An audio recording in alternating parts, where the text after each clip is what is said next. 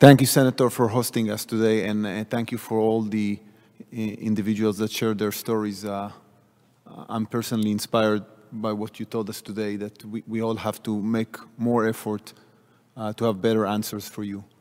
My name is Retsef Levi. I'm a faculty on the MIT from 2006. I have no conflict of interest to declare today, and I'm speaking on my own behalf and not representing MIT's position.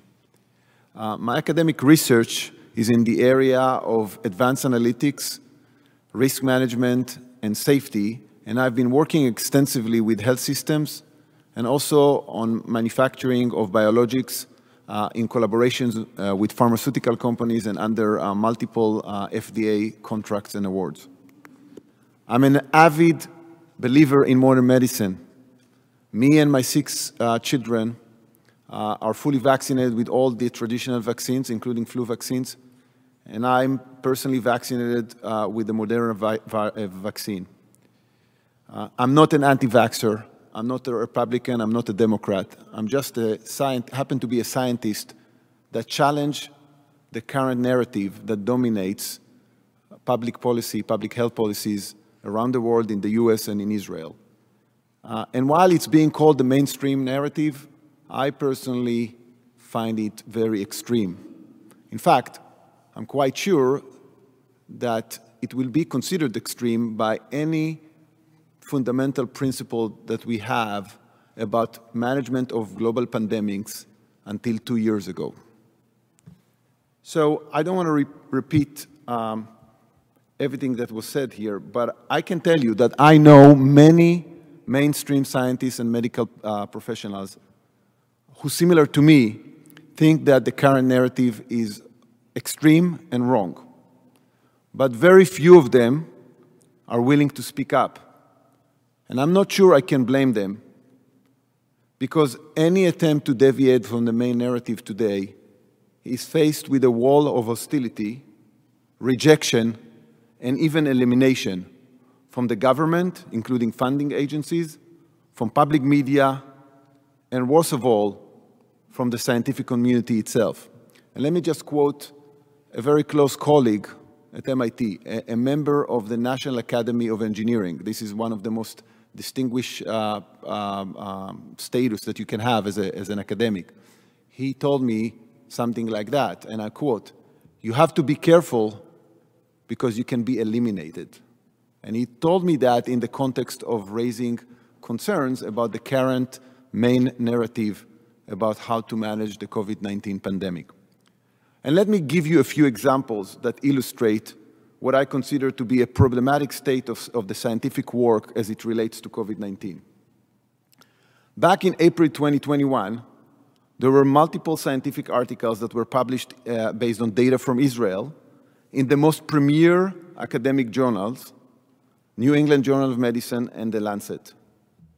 These articles asserted that the Pfizer vaccine provides a well over 90% relative protection against COVID-19 infections. Of course, not showing the data. They were quoted by the media as presumably providing epidemiological support to the narrative of vaccine-induced herd immunity and the related mandates. Now, many experts, me included, knew immediately that there are major flaws in these studies, and that the efficacy estimates of the vaccines are likely to be wrong. Many appeals were made to the journals. Most of them were rejected and were not published based on the argument that it's not a priority.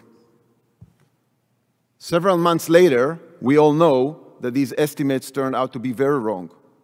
These vaccines do not prevent infections, or at least they don't do that over a long period of time.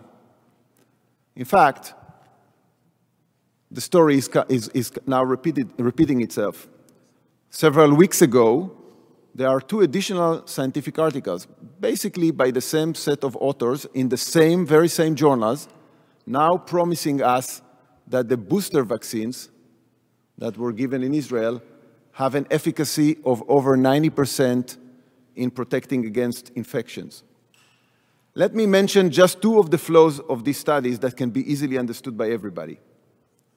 The first is that all of these studies follow patients for an extremely short period of time. In most of the cases, far less than 2 weeks. One has to ask himself or herself, what does it even mean to follow someone for 2 weeks in order to determine the efficacy of a vaccine? The second problem with these studies is that they do not account for the fact that they do not account for how many tests were conducted on the different populations of patients. When you do that, when you incorporate that into the analysis, you immediately find out that even in the best case scenario, immediately after vaccination, these vaccines do not have an efficacy of over 90%, but something more like 60% efficacy. But the storyline is similar when it comes to safety. Scientific publications in the most prestigious journals asserting that the vaccine is safe, failing to report on serious side effects such as deaths, whereas attempts to raise awareness to concerning data, and I'm going to share a personal example about that. Me and my co-authors pointed out that when you look on national emergency services calls in Israel for cardiac arrest among young individuals under 40, you see a dramatic increase of 25% in these calls, parallel to the vaccination campaign in Israel in early 2021 and with statistical association to that campaign. We wrote a paper about that, not claiming that there is a causal effect between the vaccines and what we see, because we don't have a proof for that. But we did raise the concern, and we called authorities to check what is going on. Needless to say that we never got a response from the authorities, and in fact, they went public and called this research fake.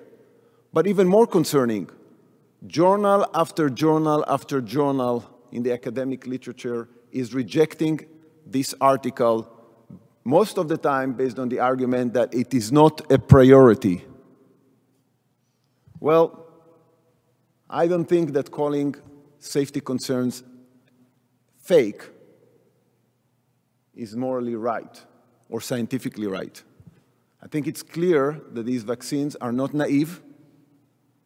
They have serious and unprecedented side effects, and we need to use them with caution, following the very basic principles in medicine. First, do no harm. Now, just to clarify, I think that vaccines have a role in the pandemic of protecting the high-risk populations against severe illness and deaths, together with therapeutics, like the Senator already mentioned. But I do think that we need to do that when we are sure that we turned over every stone to be able to look at everybody's eyes and say, we did everything we can to know the risks and benefits of these vaccines. The fight of this nasty virus, the fight of this, in this nasty virus requires collective humility, empathy, and having science on our side. I'm very concerned that we lost all of these in the last 18 months. Thank you for your attention.